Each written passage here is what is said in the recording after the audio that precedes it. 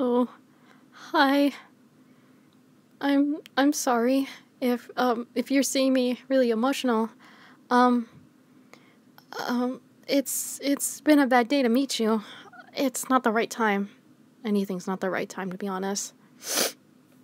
Um I'm not crying. Well, just these tears of sadness if that's okay.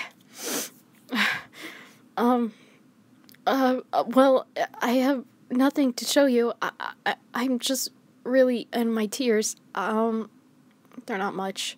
Um, I know you don't like this place. It's nothing, personal to it if you don't like the taste. It's just blue, and blue is my sadness side, and yeah, here I am. Sad red.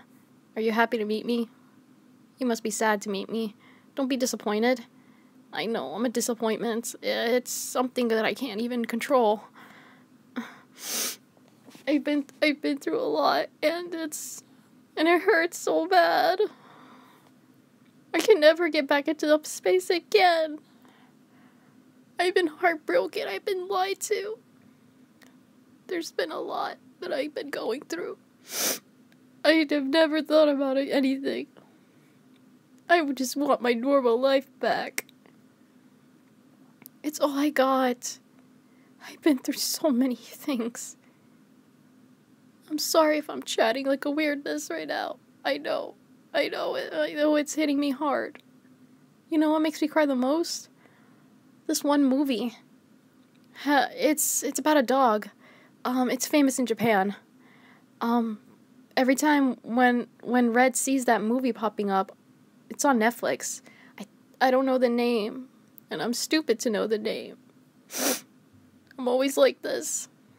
But it's a famous Japanese dog that has its loyal owner. Waits at the train station, and the owner comes back and he meets him. But when he had a heart attack, the poor dog, and as a Shiba Inu, he was waiting for his owner for so long, and he didn't even realize that he died. You know how sad that is? It's so sad that I can't create tears.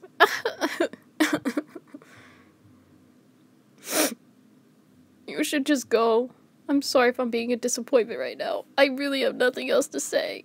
I can't bring happiness just like Happy Red. Just go. Just get out of here.